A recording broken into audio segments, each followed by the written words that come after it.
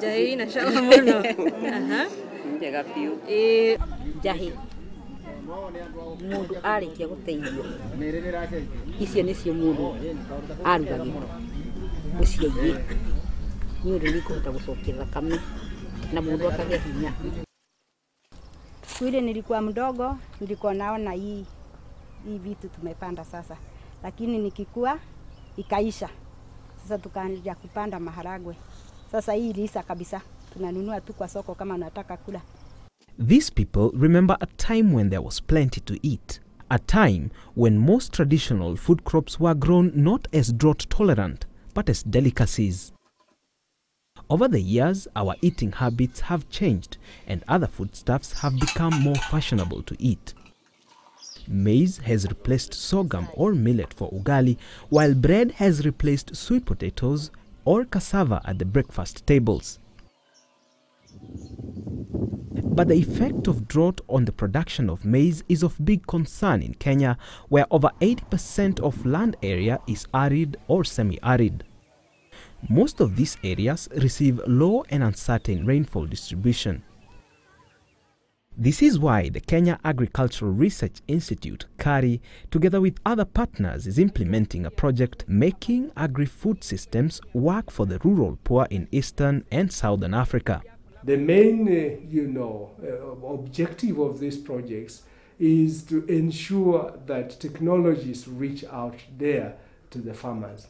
Technologies mainly that the technologies that can actually resolve the problem, particularly the drought-tolerant crops that KARI has been developing over the years.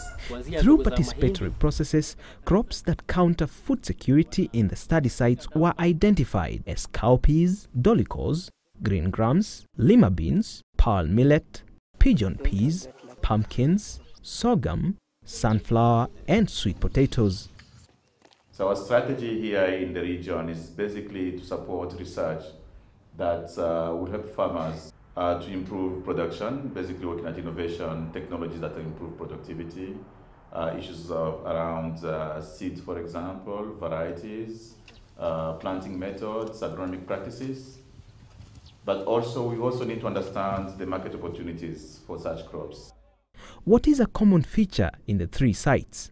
We selected the three districts because we wanted to have areas of high vulnerability and food insecurity, that is Mbeere South, to areas of medium level food insecurity where communities actually have enough food, but in some times of the year the resilience is going down, that is Kirinyaga district, and an aspect of the higher altitude areas which are generally believed to be food secure, but we find we have pockets of communities who are actually food insecure in those districts, and that is the area represented by Ndaragwa division of Nyandarua North District.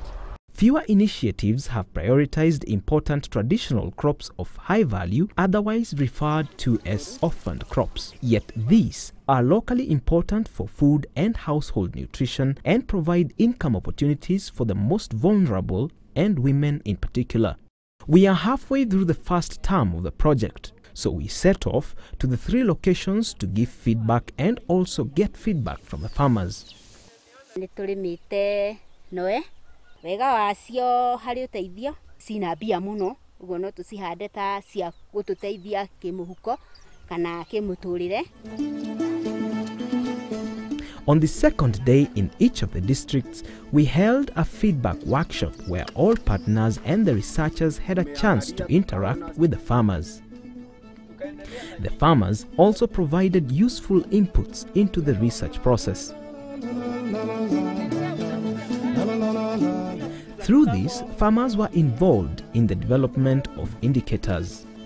We finished off with tasting of different foods prepared either the same way or differently. It is our hope that the successful implementation of this project will definitely contribute to improved agricultural productivity, enhanced food security, and accelerated pro-poor growth.